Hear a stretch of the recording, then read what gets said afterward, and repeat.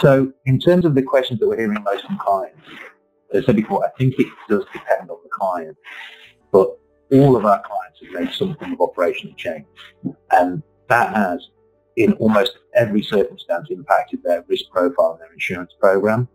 So if you look at the clients we've got some that have got key worker status, and they're managing really quite serious health and safety concerns whilst also keeping their business operational.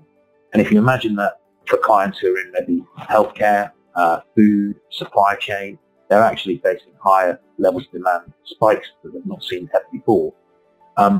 Almost all of our clients are managing some form of change to remote working, either of all the workforce or partial, and many clients are changing their business activities to support the COVID-19 response. And then, of course, the vast majority of clients have seen, regrettably, dramatic drops in volumes and revenues, and they've had to take the really difficult decision to stop business, close sites, take vehicles off the road, and furlough staff. So all of these clients have made those decisions in very tight timescales and under incredible pressure, and they've been looking for our support to sort of be their advocate and help them understand what it means from a risk and insurance perspective.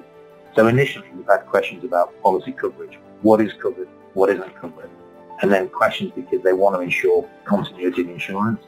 So we've been getting questions about travel and business interruption insurance, risk assessments for key workers, what will be covered by employers' liability, questions about unoccupied premises, inspection queries, all that sort of operational tilt.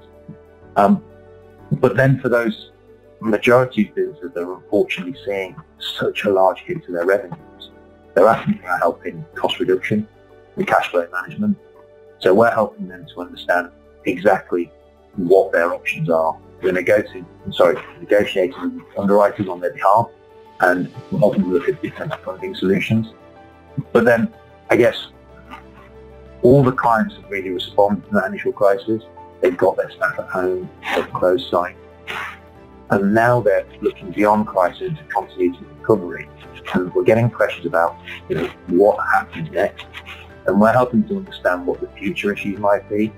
The future issues created by COVID-19, which could be the impact of capacity and pricing in the insurance market, but equally, it's helping the board to understand what the potential is in the future for claims in employers' liability, public liability, employment practice liability, and directors and officers.